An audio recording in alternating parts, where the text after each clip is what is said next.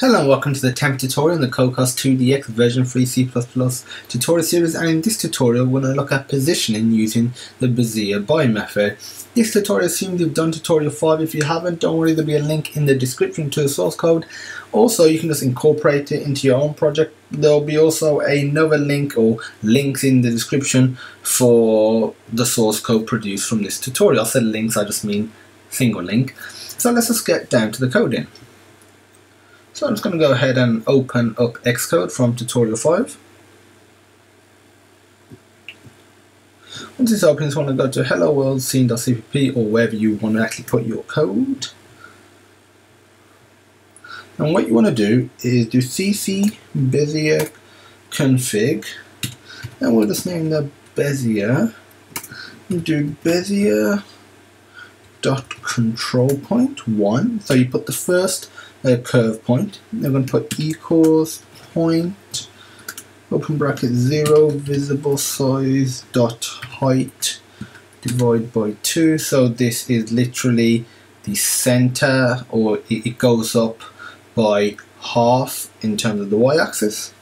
Put a semicolon. Now we put Bezier dot control point 2 equals point.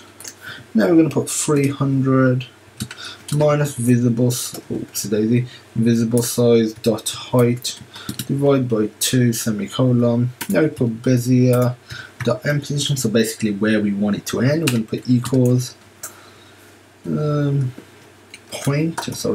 needs to go outside, point 200 100 semicolon, and this is basically just relative to where its starting position is, so you'll be 200 pixels to the right, 100 pixels up compared to where it started.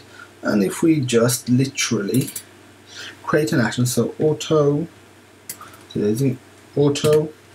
action equals BezierBy create. First we specify how long we want the action to take. I'm just going to put 3 seconds.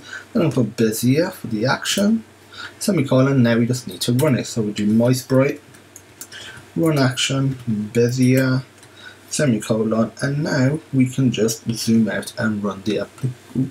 Yeah, it's working fine. It's not. Oh, need to specify the action, not the Bezier config. My mistake.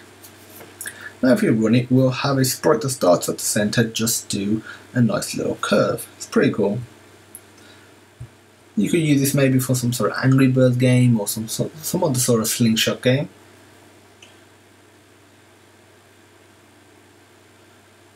Pretty good for trajectory. So you can see start at center.